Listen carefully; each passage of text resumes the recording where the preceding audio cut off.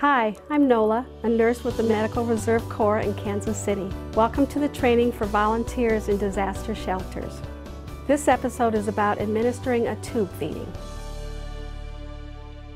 Prior to administering tube feedings, it is important that you complete proper hand washing techniques. Gather the supplies that you will need. You will need a pair of non-sterile gloves, a 60 milliliter catheter tip syringe, prescribed liquid feeding, about 2 to 8 ounces of water for flushing, a towel, and some washcloths. Have your supplies within reach at the bedside. Before preparing to administer the feeding, introduce yourself and explain what you will be doing. Inform the individual that you will be placing a towel under the tube to protect their clothing. Apply non-sterile gloves. Elevate their head.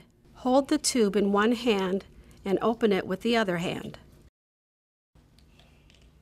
Insert the catheter tip syringe into the tube.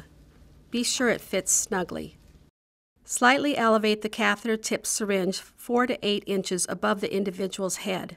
Slowly pour liquid feeding into the end of the syringe. Unclamp the tube.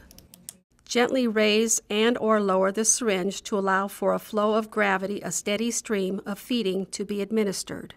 When the feeding has finished running in, pick up the cup of water with your free hand. Slowly pour approximately 2 to 8 ounces of water into the tube, allowing a flow of gravity. This helps to be sure all the feeding has entered the individual's stomach. After the flush is completed, clamp the tube.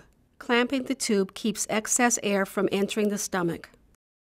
Gently remove the syringe from the tube. Wipe the top of the tube with the towel and replace the plug.